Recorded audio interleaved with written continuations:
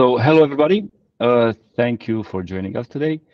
We'll be going over a short presentation of the changes and additions we've introduced in Viewer API 2, showcase a few of them, and then finally, we'll let you know how you can access the library yourself, try it out, so you can do your own experiments.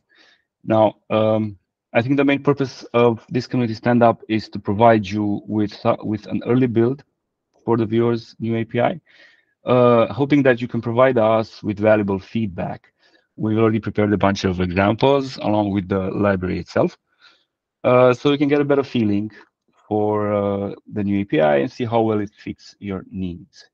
Now, I think we need to clarify first why we decided to redesign the API.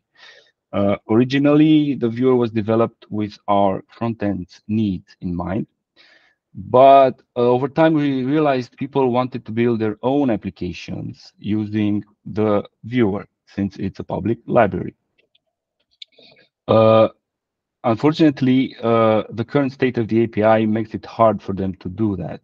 Customizing or extending the current viewer is difficult, since it was originally designed in a black box-ish fashion. Additionally, we've also realized that people wanted to load in various data input formats like, say, GLTF, OBJ, etc. And the current API does not allow you to do that, and it's only limited to Speckle streams. So what we did is we broadened the API. Uh, as some of you know, the current API is monolithic in the sense that you make a viewer object, and then everything you need is right there. We decided to change this on API 2, and we modularized it. Now we have a viewer core, which can have any number of pluginable extensions.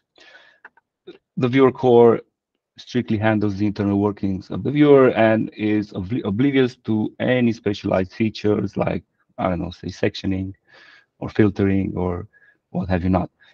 Extensions are plugins into the viewer core, and they handle specialized features and also offer their own API. We built a series of these stock extensions.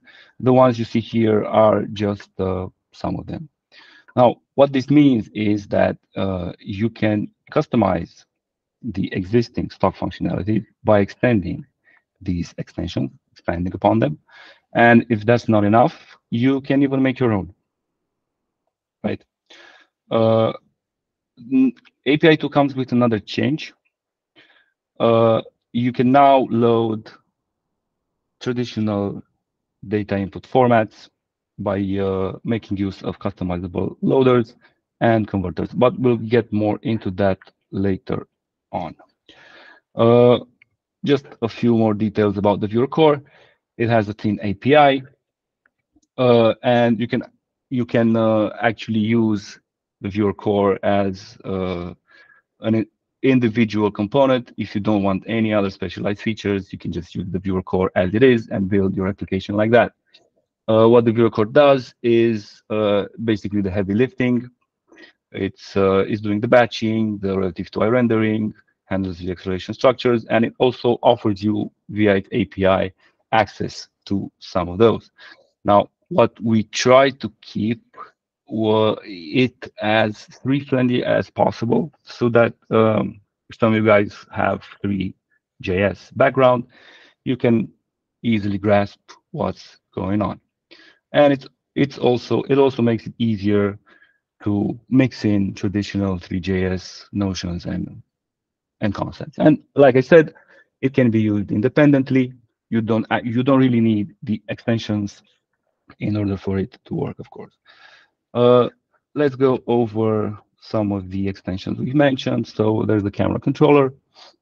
It's basically the same camera controller that you already know, but it's provided now as a separate extension.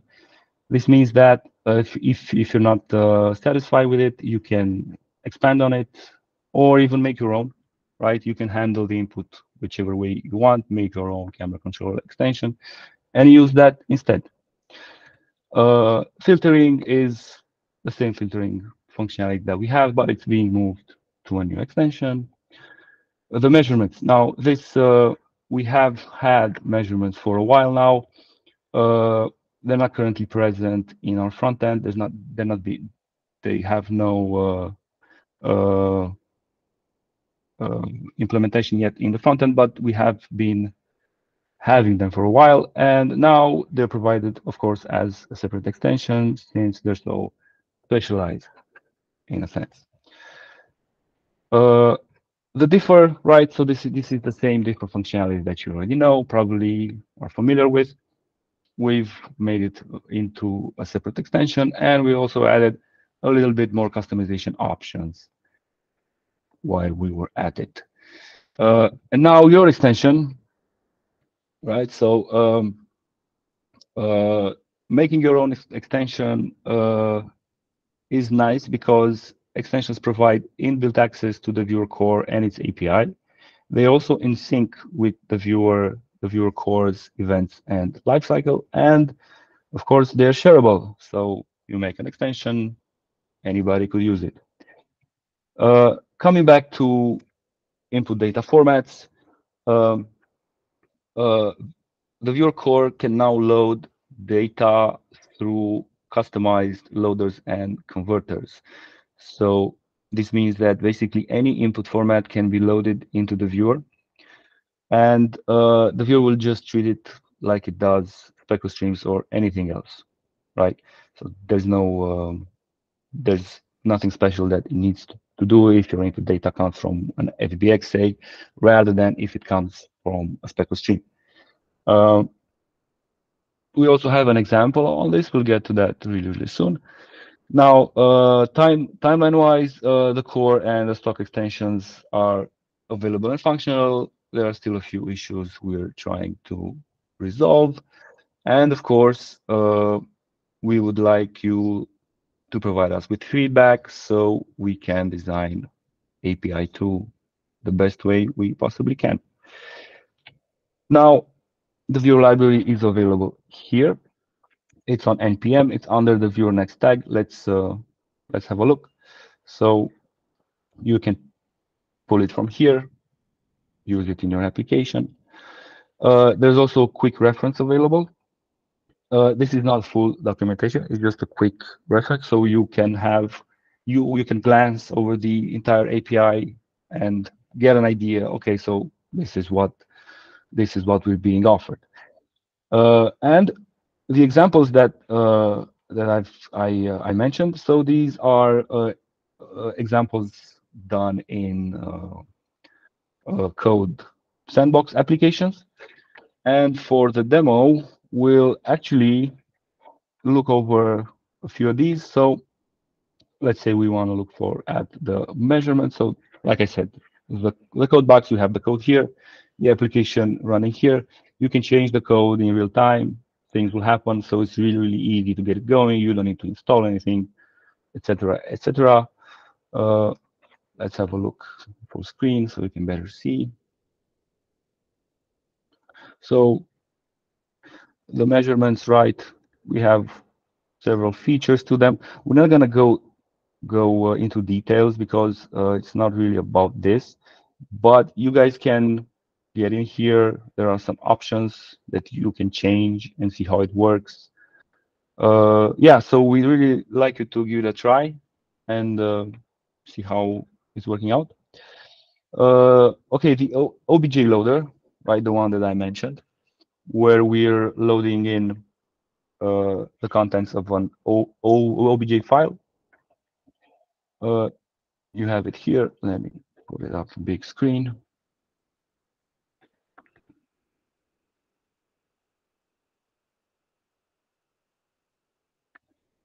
Okay, it doesn't want to load. Okay, it loaded now.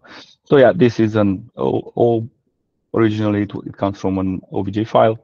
It's loaded in, works the same way. No differences. Now this one's interesting because in this example we're expanding on an existing extension. The selection extension, which provides all the functionality needed to select stuff zoom in on stuff. So what we did is whenever you would select stuff, you would get this gizmo, and you can move stuff around. You can multi-select even. So yeah, this is a good example for how you can expand on stock extensions, like I mentioned before.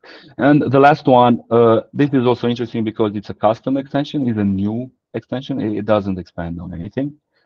And what it does is it categorizes objects based on a specific property. So in this case is the category property, and they've been categorized each in their own. Also, that we've added the text and some additional stuff. Um, so yeah, well, we would really like you guys to give the examples a go. Maybe even uh, have a quick hack with the new API. See how comfortable you guys are with it, and of course, your feedback is very valuable, and we're glad to receive it.